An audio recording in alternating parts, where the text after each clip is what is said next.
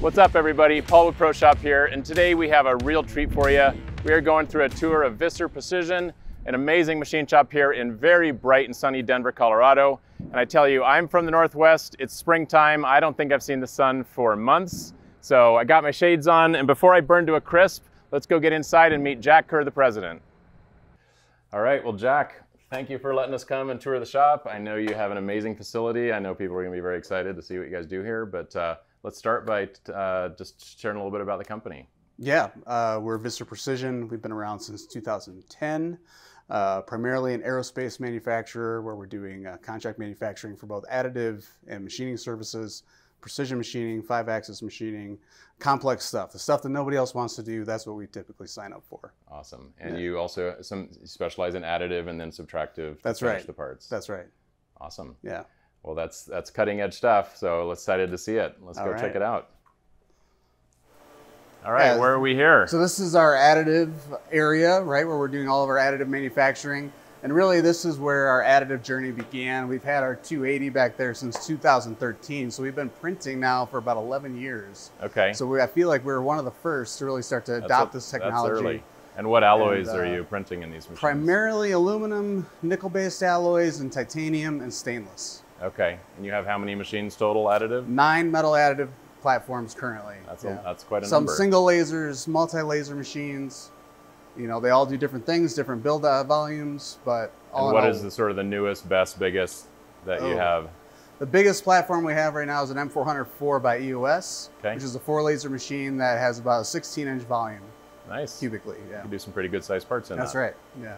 All right, yeah. Cool. Well, let's keep going. Cool. See the rest of the shop. This is all your powder. That's right, powder management. Do you do powder management in ProShop? Not yet. Okay. Yeah, we probably need to. Okay. Yeah. Well, you could probably talk about that. Yeah. I know there's some ways that some clients are doing that. Okay.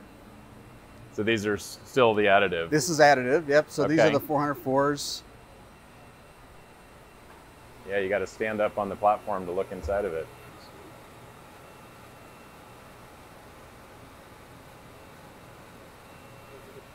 What's it doing? It's laying down another layer of powder and then printing about 20 micron layers at a time. And then it uses laser to center. Yeah, there's 4 lasers in that machine there, so 1 in each quadrant, and it grows the part from the bottom up.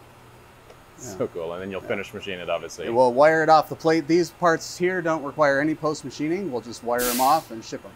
Wire EDM them off the build plate. Right. Yeah. Okay. Yeah. New terms with additive that I'm learning.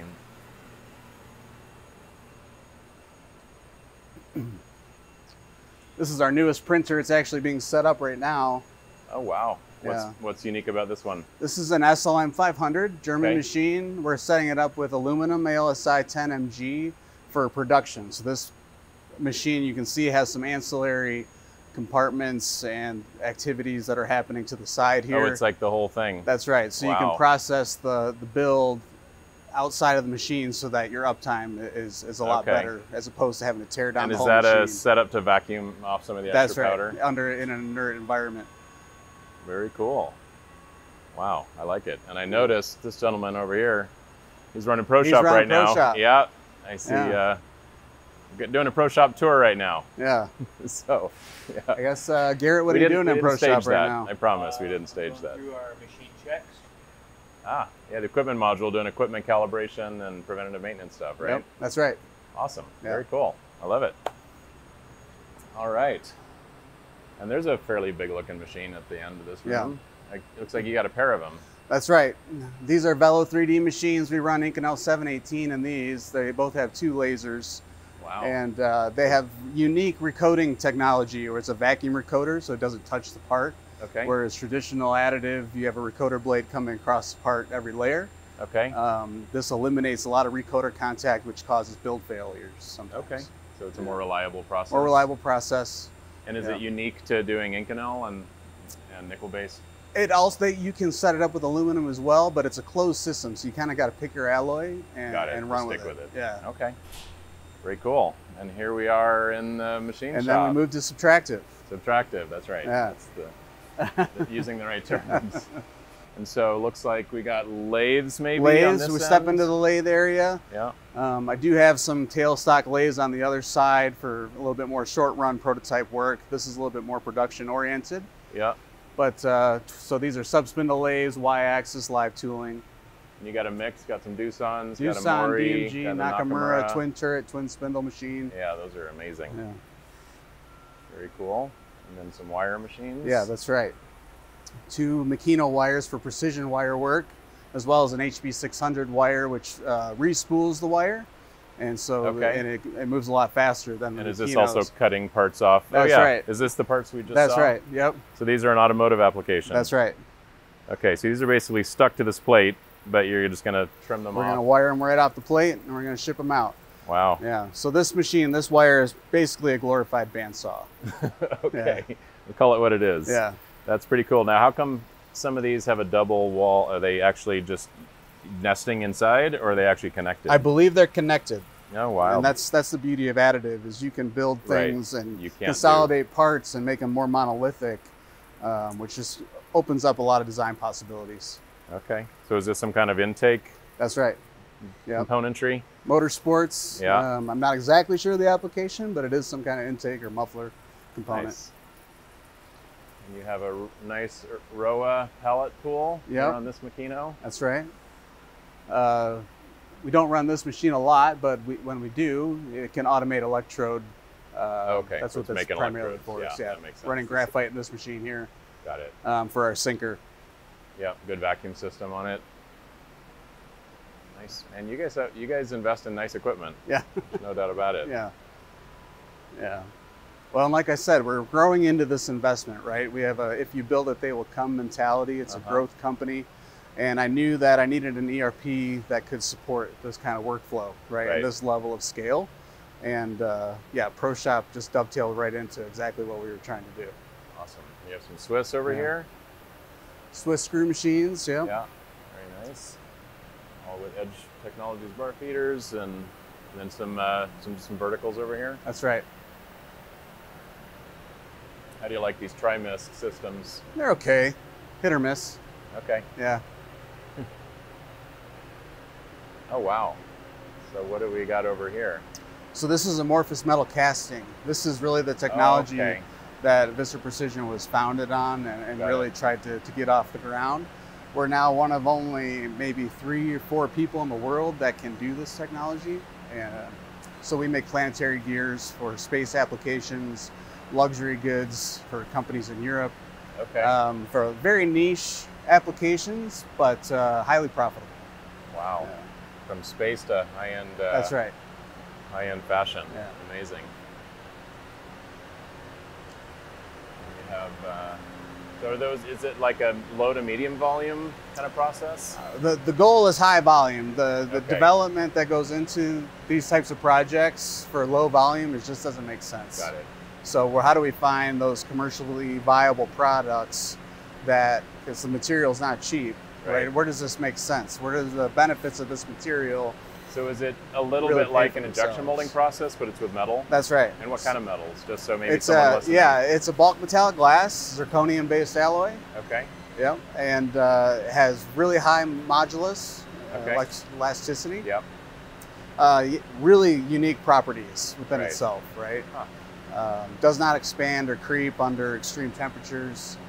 I can see why the space applications. Which is why the space applications, exactly. Right. So strain wave gears, planetary gears, perfect applications for this type of process. All right. Yeah. Learn something new every day. Yeah. All right. And looks like some water jets over in the corner. Couple water jets, smaller format water jets to support the casting effort, really. For you know, cutting ingots to length and then degating rings.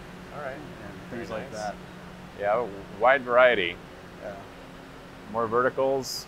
And so I've seen just a few computer stations here and there. So you have kind of your ProShop stations kind of distributed throughout. That's right, yeah. A lot of the guys on the floor can program, and so they all have individual computers, and so they're able to access ProShop in real time as they're working on their parts. Got it. Okay. Pallets of billet everywhere. Pallets of billet. So clearly an aerospace application. That's right. That's right. Now the machines are getting bigger. That's right. So larger format, 5-axis machines, 12 pallet pool station. That's a 12 pallet for a 125 monoblock. Yeah. Or duo block. Duo block. Wow. Yeah, that is massive. You want to know what kind of concrete you had to put under that? Exactly. Exactly. So we have 3 125s. One of the 125s has the FD option for turning. Yeah. Okay. So this one has the pallets, the others are standalone. This has a pallet, one pallet, not a pallet pool. Yeah. And then the other one is a standalone. Got it. Okay. Yeah. And some Mazak 5-axis too. Mm-hmm. Yeah, nice. Yeah. We can't film the parts themselves because they're ITAR controlled, unfortunately, but trust me, they're really cool looking. And so yeah, some more DMUs. Yeah, we can some more take a turn if you want. Yeah, we can come this way. Oh, I love the triple monitor setup here. Yeah. So these guys are programming and setting up their own machines. That's right. That's right. Okay.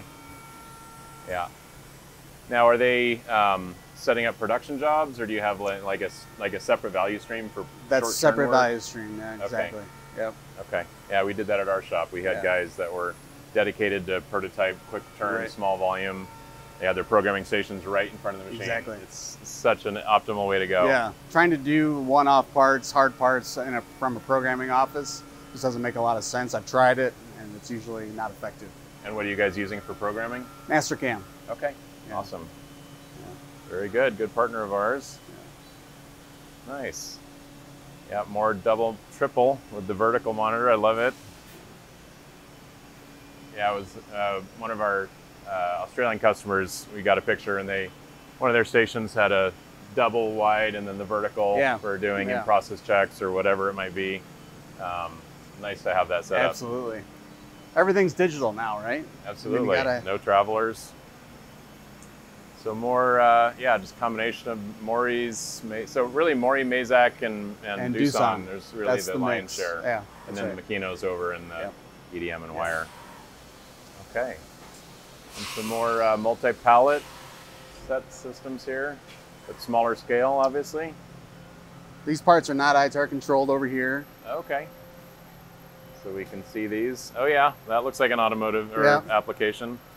You can get in there if you want. That is a cool looking A-arm. Very cool. You know what kind of vehicle? I do. It's a motorsport application. All right. Yeah. We'll leave it at that. They go around in circles. Okay. On pavement or on dirt? On pavement. On pavement. Yeah. Okay. And then that has like a dozen pallets. That's right. On it as well. Yeah. Lang work holding. Nice. Yep. Yeah. Nothing but good stuff here. Wow. And then a whole bunch of a bunch of horizontals. A bunch of horizontals. Yeah.